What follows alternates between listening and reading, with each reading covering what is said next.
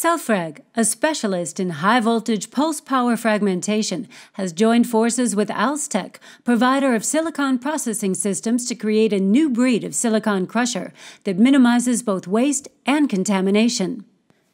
To crush silicon with high-voltage pulse power will significantly increase the capacity and cost-effectiveness of a silicon production line. Compared to standard silicon breaking methods, fewer material losses, less use of etching chemicals, and the efficient usage of manpower are only a few advantages. In addition, the round particle shape of the product supports a fast and dense filling of the crucibles. In a typical application, the machine will pay for itself in as little as 6 to 9 months. The system, combining Selfrag's high-purity fragmentation technology with Alstec's material handling expertise, crushes up to 2 tons of silicon per hour with minimal mechanical contact. As a first step, the whole silicon rod is lifted with a handling device into the process vessel, which is covered with polyethylene layers to avoid contamination. The diameter and size of the rod is measured automatically. The measuring ensures that a wide variety of forms and diameters can be processed without colliding with the high-voltage breaking unit. The Selfrag technology enables the size reduction of full rods or chunks, and even monocrystalline offcuts can be processed and recycled. Deionized water is filled into the process vessel before it's transferred to the high-voltage breaking unit. Water is needed as an insulator for the Selfrag process to allow the creation of high-voltage discharges at 200,000 volt at smallest space.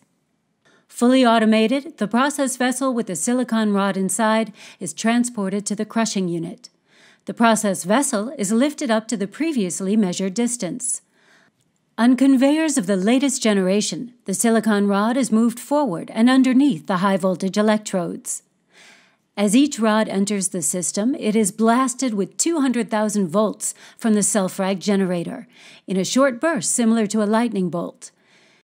This electrical discharge passes through the silicon rod, fragmenting the material into evenly sized particles with limited risk of contamination due to no mechanical contact.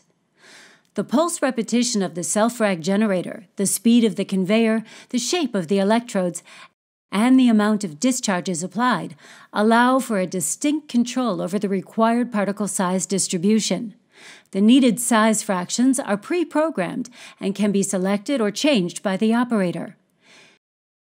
Immediately after the breaking process is completed, the vessel with the crushed silicon is moved automatically out of the breaking zone. The water is pumped down into a water circuit and can be reused. With Selfrag's high-voltage pulse power technology, almost all particles fall into the required target fraction. The material losses are significantly minimized compared to standard crushing methods. Machine-aided, the vessel is lifted, turned, and drained. In the course of the process, the material is transported over a vibration conveyor to the sieving machine. The round silicon particles are easy to sieve and to handle also in the following steps. The silicon chips are being sieved into the different size classes. Full boxes are conveyed automatically to the first step of the drying process.